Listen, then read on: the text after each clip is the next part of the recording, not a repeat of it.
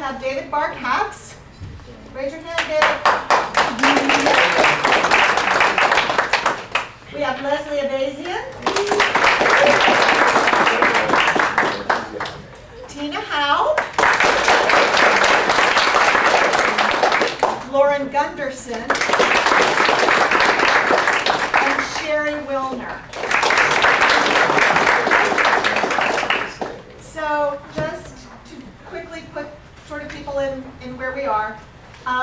David, as you know, last night became our winner for our contest and has a production about Mothra, which you will see tonight, in Summer Shorts. So he is a Summer Shorts Festival playwright, as is Ayvazian this year, a Summer Shorts Festival playwright finalist.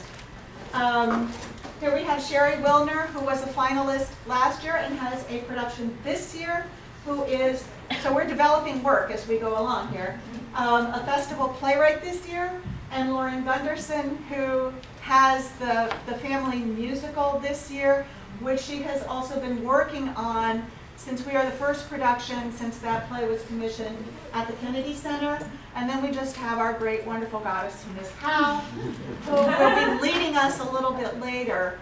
And so to turn, I guess to start things, I would like to go to Tina and ask about your experiences. I had put down the Lark Theater, for example, as a place. I know you do things all over the place. But if you would like to talk about that or anywhere else, carry on. And she's also at Hunter. She is the head of the MFA program at Hunter for playwriting.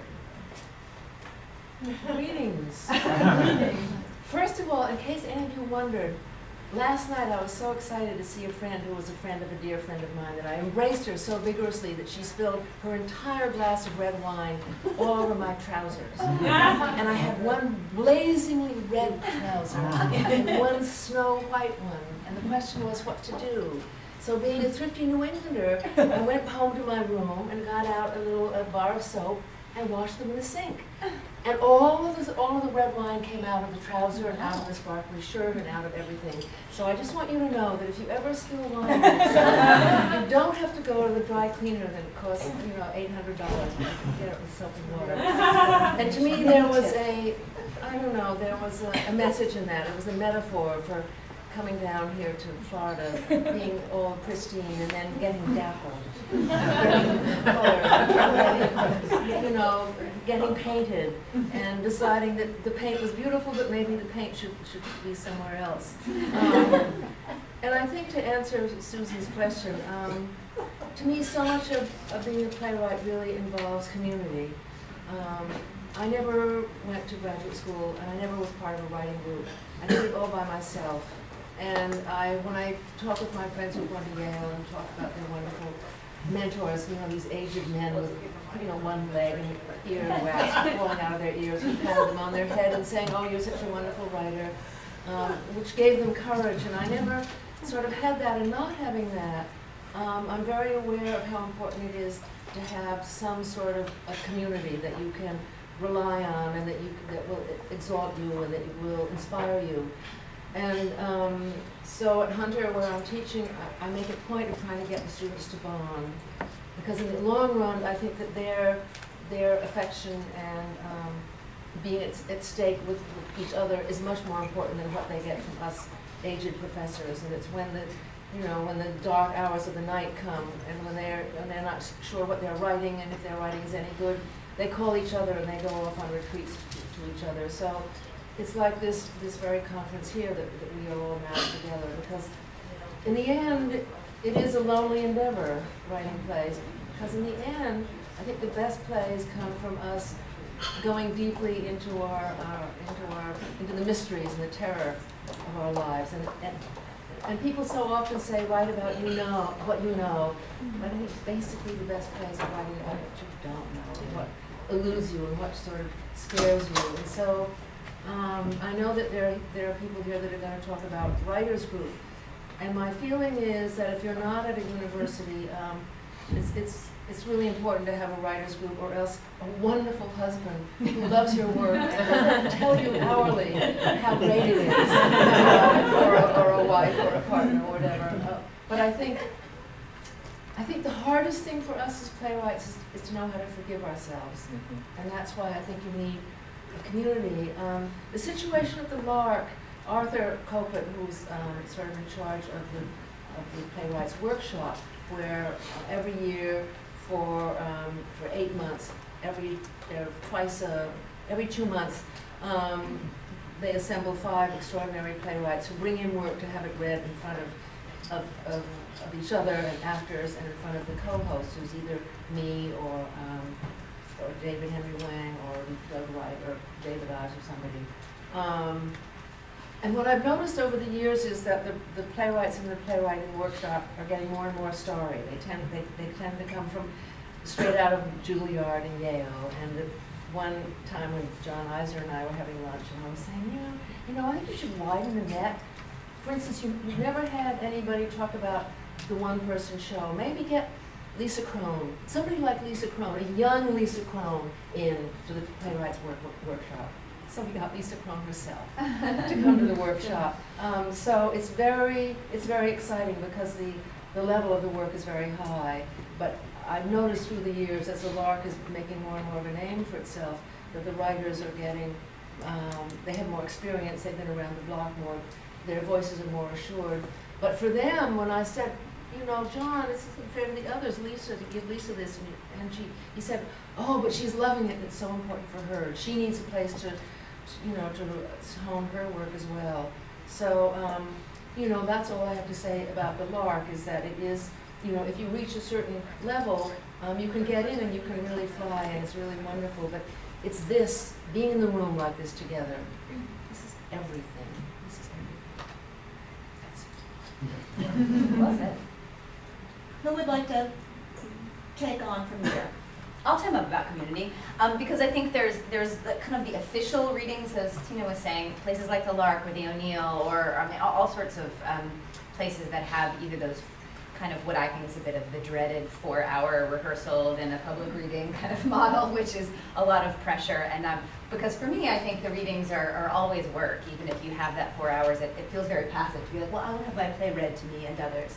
But really, you're working the entire time, because you know the plays want to be produced. They want to be up and alive and in color, and with all of the other brilliant minds of theater designers.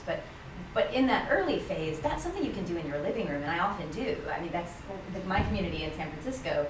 You know, after a couple of years of being there, but in New York and in every community, you know actors.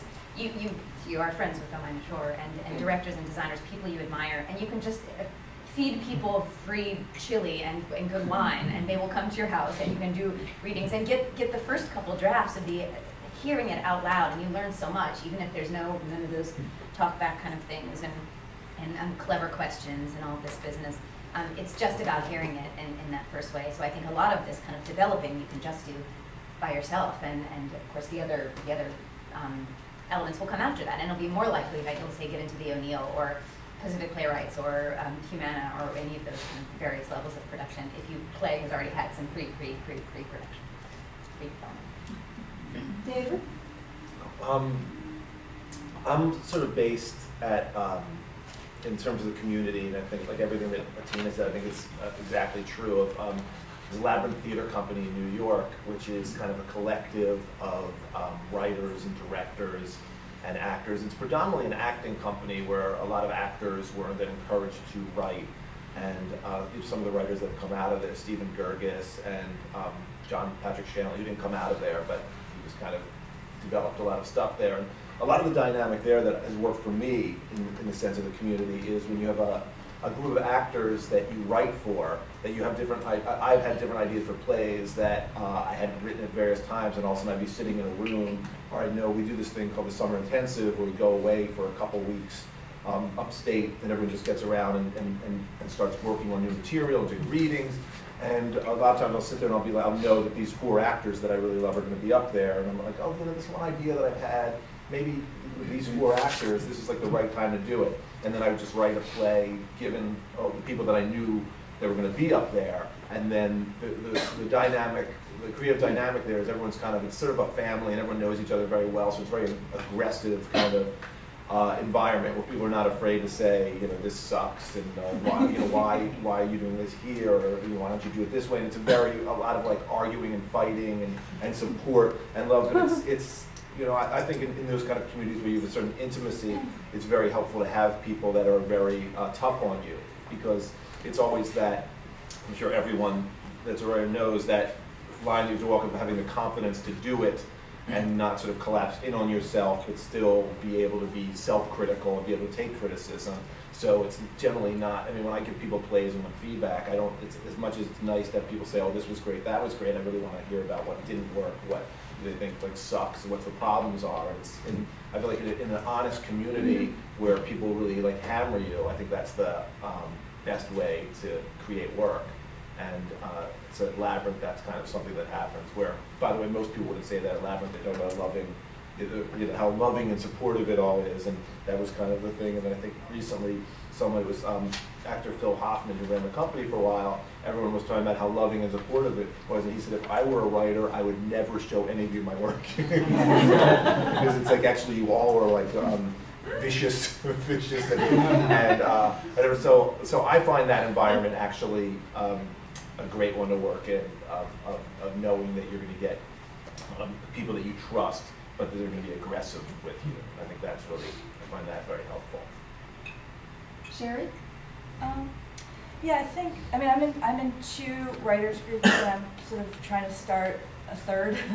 And I think for me, it's, we could talk about all the different play development programs. We could talk about the O'Neill and Sundance and the Lark and the Lab, and you guys can Google all those. What I start getting frustrated with is that, you apply for those programs and then you wait, 9 months to a year to find out if you get in, and so you're back in the same position as you were if you had the finished play and you're waiting for someone to accept you and take you. And then when you're there, the stakes can be so high in those places that there's just sort of I think a stage fright and a terror that kind of sets in, because you don't want it to be that rough play that you're developing. You want it to be a finished product that impresses all those other starry playwrights that you're with and whatever. But it's mostly the waiting that I got tired of, and the waiting to be accepted and rejected in order to write my play, in order to work on my play.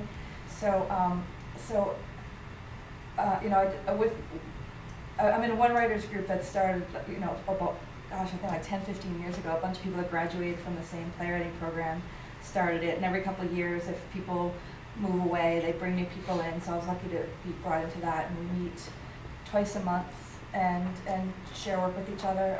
There's no organization that supports us. It's just a group of people. And then I'm in another group that started with, again, similar things, just a bunch of friends all sharing work together. And little by little, people's schedules changed, and it got so hard to schedule. No one had the same free time, or if we did, no one had a play ready. So one of the people in the group, who's one of my best friends, and he's a Miami-born, bred Kenny Finkel, who a lot of people here have worked with. He has participated in the Playwrights Development Program. Yes.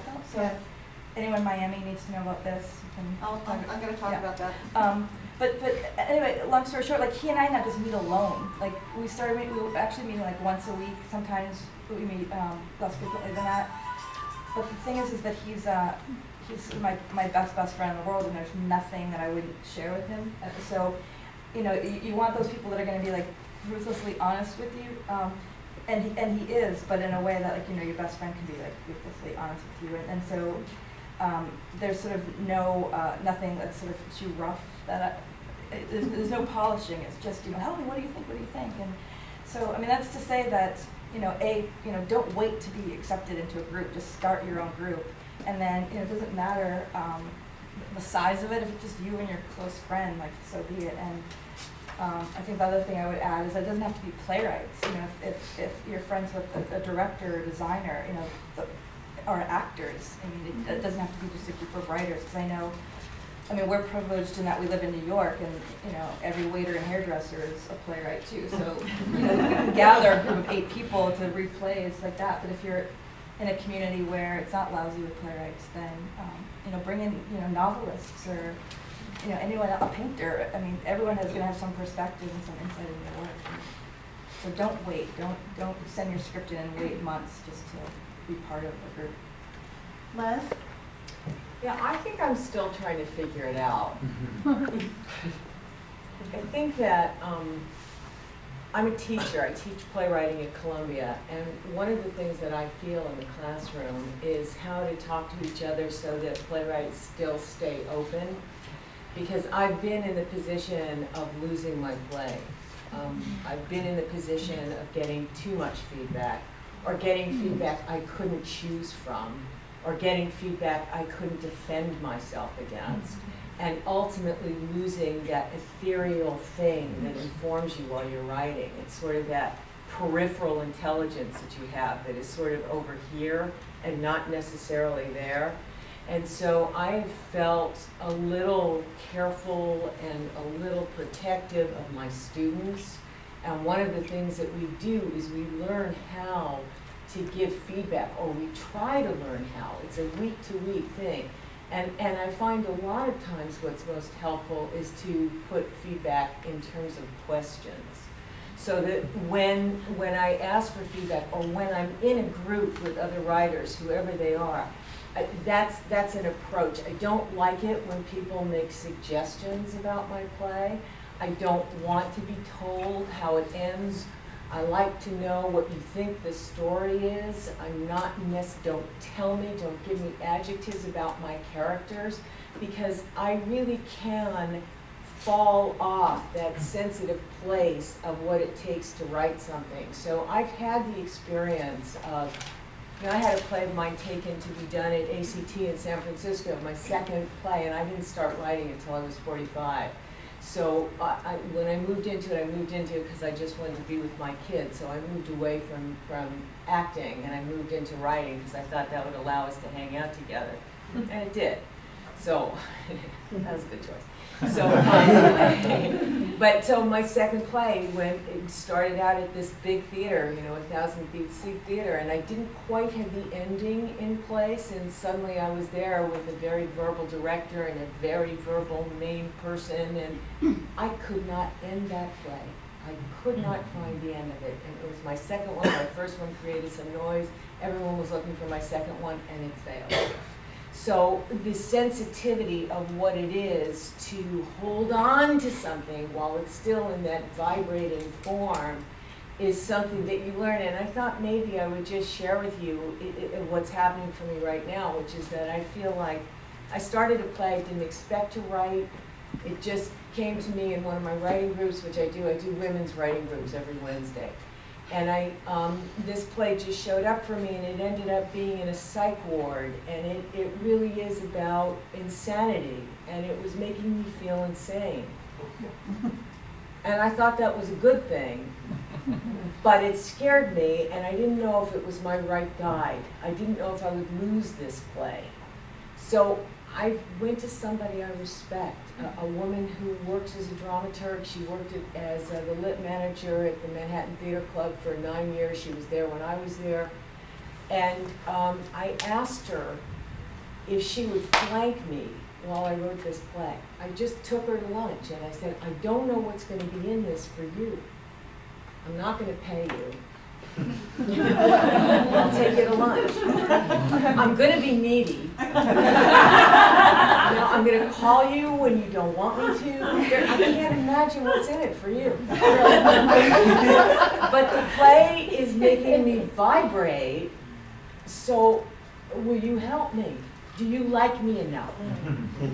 And she said, I'll read the play. And I said, how long is it going to take for you to read it? I had to show her right away who I was. I'm going to be here, and I'm going to be needy until you write back. She said, a week. A week. So I'm just sitting there a week later on that day, and she called me up, and she asked me one question, which I now don't even remember what it was.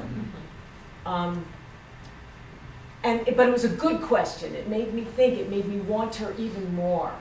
So I said to her, are you going to do this? Before I even answer this question, are you going to do it? She said, I am. And I said, why?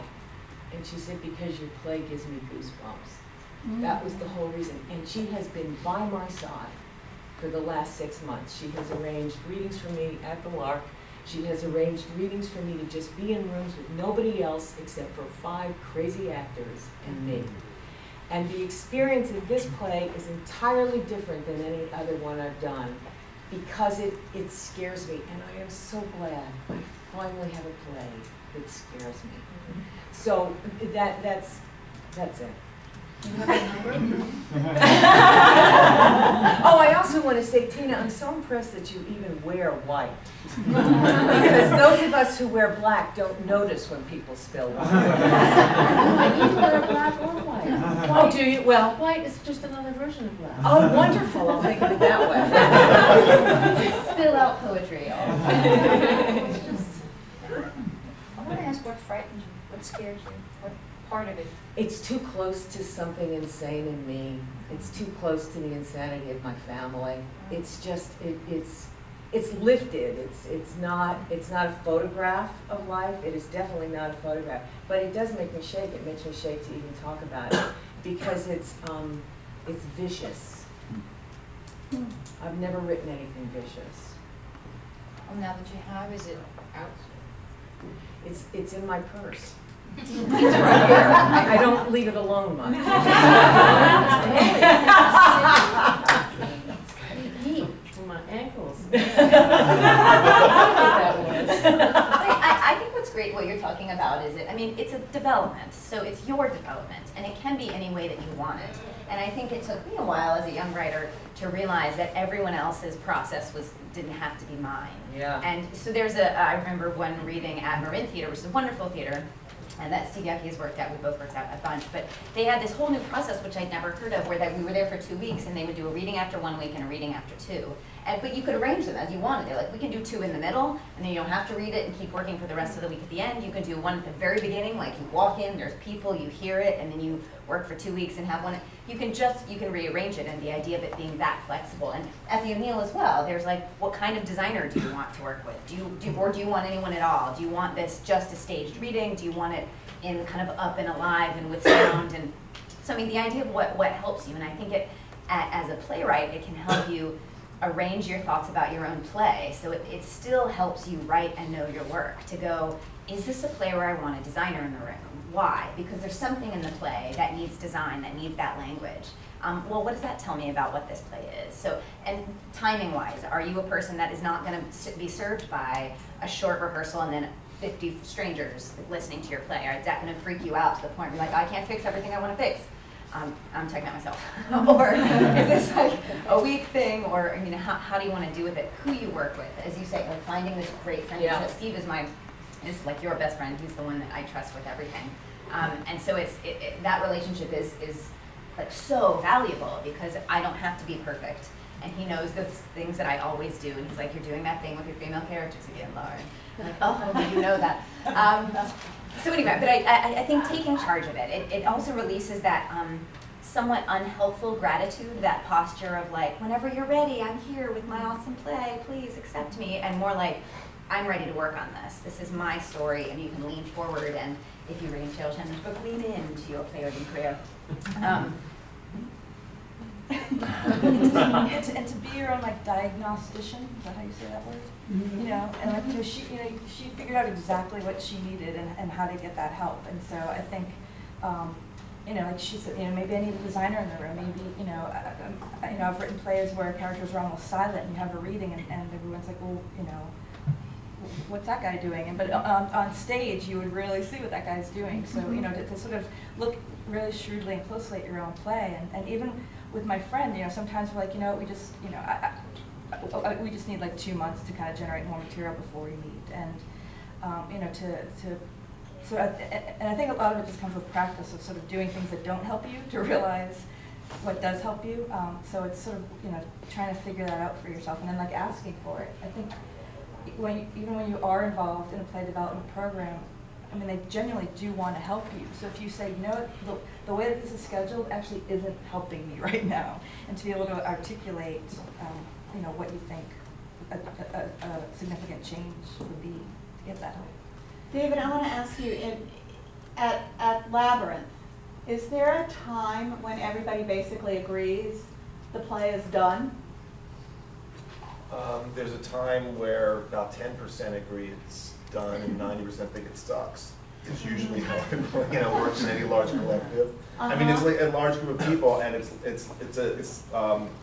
compare the company to it's like democracy in India or something. It's like there are LABryinth started out as a Latino theater company, essentially it was off of, I think, when Mike Nichols did Death of the Maiden, but he did that, and he notoriously said he cast a bunch of white celebrities as Latinos, and he notoriously said something like, I couldn't find anyone to cast. And everyone's like, all the Latin actors were like, really? And so Lab came out of, here we are, these Latin actors. Great. And so since then, it's gathered more, gathered more diversity. But so there's no, in a way, there's so many different people, but there's so many people with so many different tastes that there's very few people that ever think something's done. But I don't even know how many writers ever kind of, it's that quote that I've heard attributed to a million people, but it's sort of like about like novels saying, you just, whatever you've never done, you walk away, or whatever that is. So I don't know, I rarely feel like something's done. Also kind of what Leslie was saying a little bit is that there's always going to be someone, you can think something's done, and there's always going to be someone's going to be like, that ending, everyone wants to do to your play what they would do if they wrote the play. Right. And so it'd be like, that ending, I really liked your ending, but what if this, or that character, I wanted to see this. I mean, so you're never going to get a real sense of completion. I think so I don't think that's an aspect of playwriting, is feeling like, that you just sort of chiseled something and it's complete and now. But I do want to talk about what Leslie was saying about, I thought was great about when you find something that you're writing that is goosebumps or fear, because to me that is sort of the heart of playwriting. And because I have zero interest in plays that I see where I feel like this writer was never afraid of anything, this writer's never put themselves out on the line. And recently I saw some relatively successful play in New York, and a friend of mine commented on it. And it was a good, solid, well-written play, and the friend that I saw it with said it was like television for smart people. I know the play. There's a lot of them, and it feels like people that yes. Which one? What? That wasn't the one, but yes, I think but that we applies. think that too. Could be any number. Yeah, it could be. But that's a sad state, I think, of a lot of commercial theater right now, where there's no danger. And so for me, for writers finding their voice, for the stuff that I find interesting in theater, is when you're writing something and you think, this is the thing that I'm going to be really humiliated about when I have to hear actors read it aloud, or that you're just afraid of. I mean, to me, that's where you need to go. Anytime that you feel that, the goosebumps, the fear, the being revealed, that to me is the heart of it, as opposed to that it's not an intellectual pursuit. It's not like writing an essay, figuring something out logically, going, oh, now I know the third act because this, and that makes sense, that it has nothing to do with that. What you were talking about was, I can't remember the term you used, but I heard, like, to me, the unconscious, this incidental thing, allowing the unconscious, the things that aren't the kind of things that you plan when you sit down and you talk about what your characters are, and you think about what your climax is at the end of this moment or whatever. The rational, I think, a lot of times can be your enemy in playwriting, and so finding a way to free the unconscious and the dangerous elements of what you're capable of, to me, is really the most important thing to figure out as a writer. And I think part of that is when you're having that experience of actually embracing what it is that's frightening to you. I think that the part of the reason I felt that I wanted to do this with a friend was the ability to tolerate that. Not only tolerate it in yourself, but tolerate what people will tell you about it. Because people like to be technical about plays. If you do this here, you have to tie it up 3/4 of the way through the play. And if you don't do, and so my fear was that I've done that with my plays. The play that was out in the ACT, I made too neat. It started out as a kind of complicated, messy play, and that's where its life was. And when I made it make sense, it just died. It's like a souffle that just died. So when you know that you can do that, when you have the experience of knowing that you didn't make the right choices with your own play, you just have to continue to learn about what is right for you, how do you value yourself. And just let me say, in terms of ending things, one of the things that I find important and helpful in my life is looking at how artists, painters work. not just how playwrights work, but how painters work. Because the process of creating something visual is amazingly helpful in terms of what is process in general. And so I've taken a number of classes at the new school on painters. And one of the things that I like in terms of what you said about nothing being finished is Degas. One of the wild things about Degas, who was cuckoo, but what he really did was when he would sell his paintings to his patrons, and then he would go to his house, to their house for dinner, he brought his paints. And he would get up from the dinner table and keep working on what was on the wall. That impulse of when something is finished is something I think you always struggle with. How is it, when are you content with it? Do you want to go back to it? Those kinds of questions are a great thing to just keep asking yourself. At some point you do have to decide this is done now. But that interest in keep working is something to be aware of. I'd like to open it up because I have a feeling that that people have conversations that they want to have. Am I right about that? Yes. Okay. Yes, Dylan. This sort of ties into your thing. And speak up so everybody back there can hear you. All right. When you are doing a reading of any of your plays with other actors, not for an audience, but in a writer's group or something like that, do you find yourself giving notes to the actors during the reading, or do you step back and sort of just let them do their thing? And what's your process of tolerance to that? Because you were talking about how the play that you're writing now is really personal, so do you have a hard time not saying like, oh no, that character is more along the lines of this than the way you're doing it right now? Or do you let the play be interpreted? You mean for a reading? You're for talking about readings, for a reading? yeah. You know, it's sort of it's so hard for me to make like a general response. Everything is different according to where you are in the process, who the reading is for. You know, we've done a lot of readings just around the table, and I'm asking the actors to come in cold and just come off their instincts. I just want to know, what is your instinct with this character? And I pay attention to when they seem to fall off it. You also go to the actors that you think are going to inhabit this kind of easily. You know, even if it's wrong in places, you can still hear it somewhat.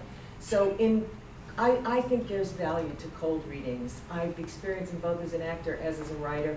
I think over-rehearsed readings, you can lose it. I think you can read it through and then you read it through again and they've lost what they had to begin with. I think there's something fresh to allowing actors to just be Olympic about it. Ski the slope. Throw it at them and let them ski the slope. And if it's wrong, and it will be sometimes, it will. I had a reading at the Manhattan Theater Club last year that was so terrible. It was so terrible that it was, and when we walked out, the artistic director said to me, so what did you learn from that? And I said, I learned I cannot vomit in the middle of things. And that was not a small thing to learn. But if it's not a public reading, if it's just you, and I would ask to, one of my writers groups, I remember a character had a guy who was a farmer, and for some reason one of the writers was reading it with this like very, very thick like Southern accent, and she was just like, whoa, whoa, whoa, whoa, he's from Berkeley, California, like he's not Southern. And, you know, it was as simple as that. You know, if you feel like you're actually not hearing your play, it's not helping you. It's not.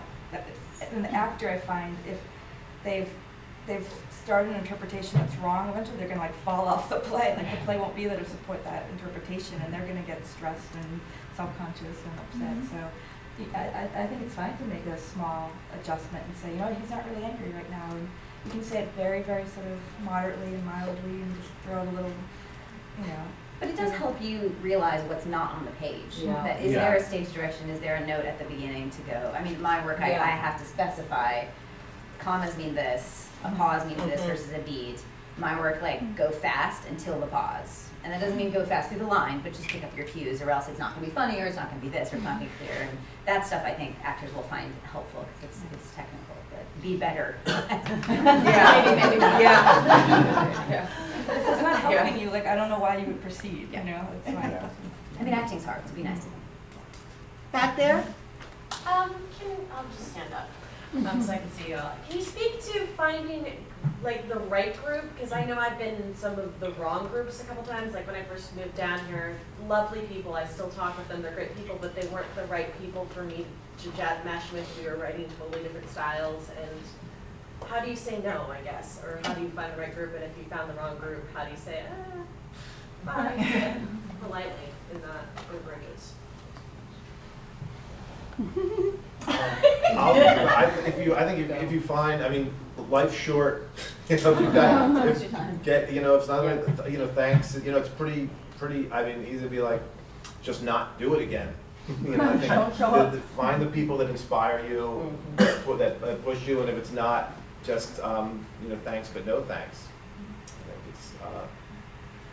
And if there was like maybe one person in that group that you did like, have coffee with that person. Right. But I think you have to, find them and then bring them together yourself.